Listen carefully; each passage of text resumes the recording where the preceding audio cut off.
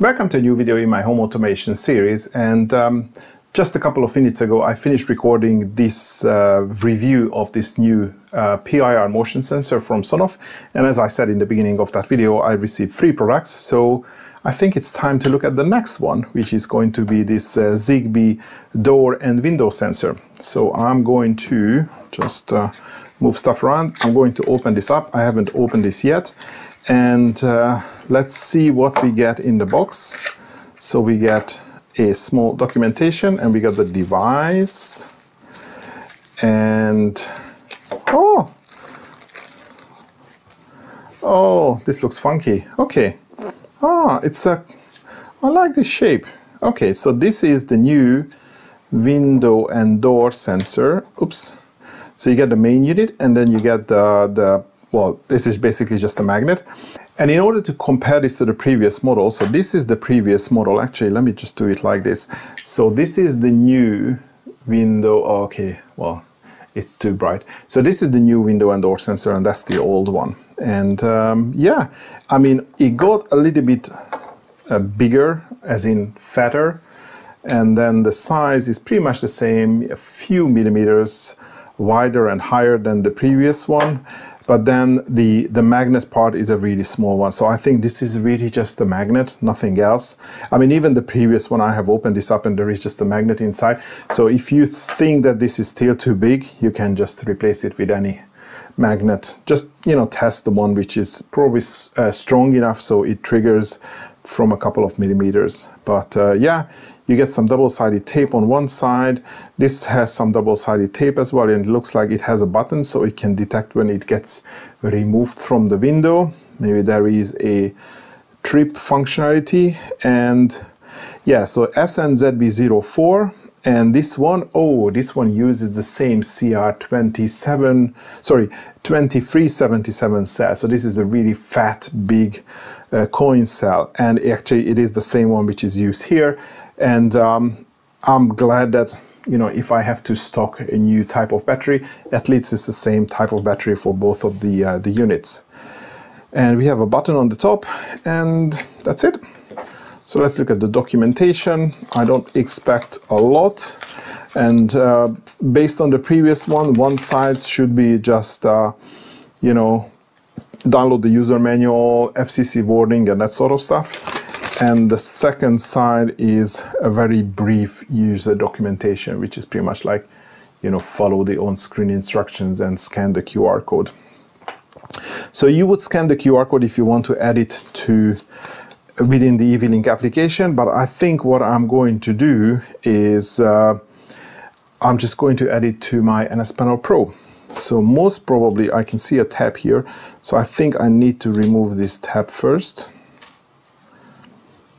Yep, I'm not seeing any LEDs or anything, so let me start the pairing process. So add device and start pairing. And there is a button, so I think I'm just going to long press it. And we just wait. Okay, so maybe there was an extra sort of 10 seconds that I edited out. And I also placed the sensor on the surface, and I pushed it a little bit down to push this button. I don't know whether that makes a difference, or you just really need to push this top button for a couple of seconds, or well, not couple, but 10 seconds to get this up. And now we can see that we have, oh, sorry, you can't see, but now we have a window and the door sensor, and it's opened, and now it is closed. And now it's opened. And now it's closed. So yeah, it is definitely working. And that's it.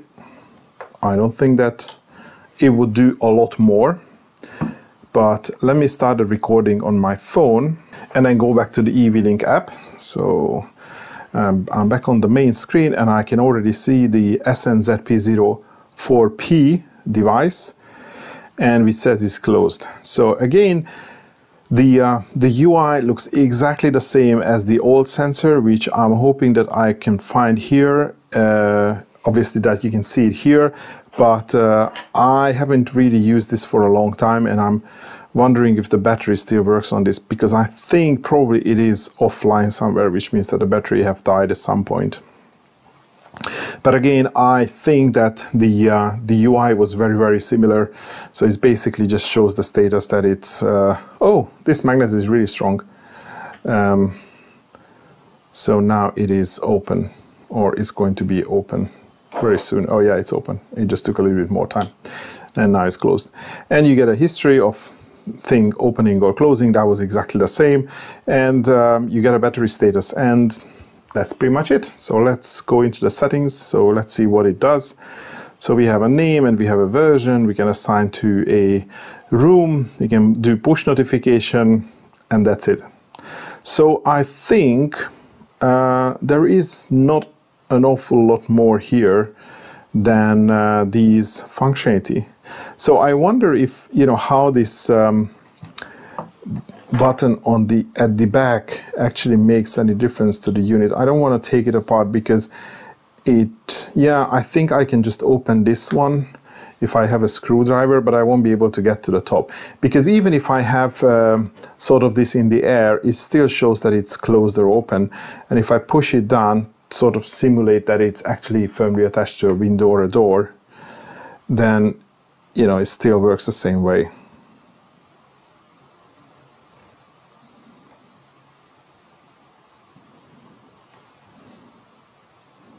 Opened, closed, opened, closed.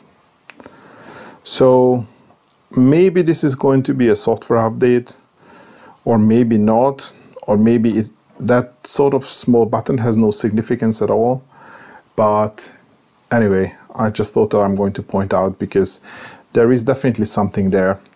And yeah, but to be honest, I think that's pretty much it. I mean, I don't expect an awful lot else from a door sensor.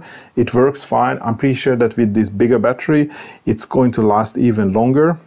And if I go into the scenes, again, I can just probably create a trigger on the smart device. So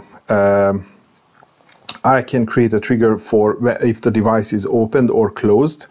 So when it detects this magnet moving in or out. But then I can also, okay, you can see removed. So let's not run ahead of ourselves. So you can create a separate one which says remain closed for a duration. And you can set the duration, and remains open for a duration. And actually this is nice. I like this one because it's, I mean, it just makes scenes easier. You could do, even without this, you can get to the same functionality with some, you know, two scenes and with a delay node and enabling scenes and that sort of stuff. But having this integrated into the trigger it just makes it so much easier. And actually, let me just see if I can get my other sensor. I might have moved it across one of my other, I mean, this is the DW2, this is the old Wi-Fi version, but I had the other Zigbee version, but it looks like I've probably replaced that unit and I moved it either to the iHost or something else. But I don't think that it was available. So this remains closed for a duration and remains open for a duration. That's something new for this device.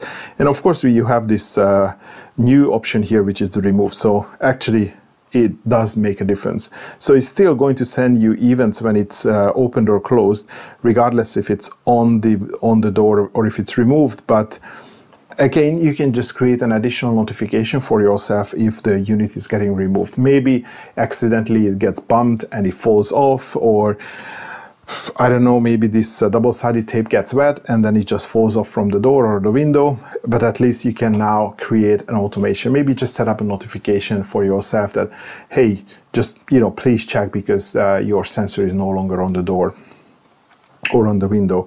But other than that, I quite like it. I think even with these two options here, the remains closed for a duration, remains open for a duration, it's a great stuff. It's it is a good addition, and it just makes setting up a custom scene so much easier. So this is definitely welcome in my books. So that's great. And of course, you know, you set up that I want to do something if the door, let's say the door or the window remains open for more than 10 minutes.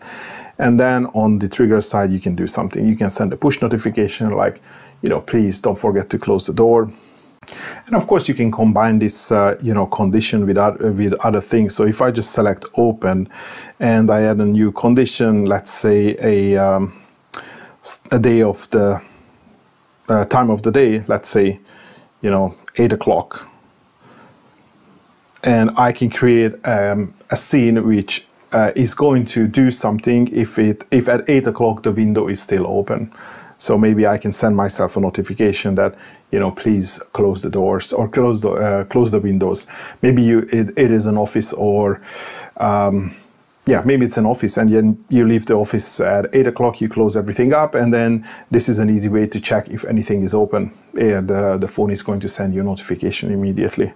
So yeah, it's great. Okay, definitely something that worth buying, this one. So as I said, the big battery is most probably going to mean bigger battery life. The removed option gives extra security in case well, somebody nicks the sensor, or just, you know, it happens to fall off from the door on the window, and this extra events on open or close for a duration. Again, it just makes setting up the scenes, you know, a lot more customizable, and the way it triggers could be, you know, a lot more specific to your requirements. Just as I said for the previous model, the motion sensor, so this is a new product which is coming out or getting released on the 20th of December. So once that happens, I will be able to, you know, come back and update the video description and put a purchasing links there. So if you are interested in this product, you will be able to find that past 20th of December. But I think that will be all for today. Thanks for watching, and hopefully see you in the next video.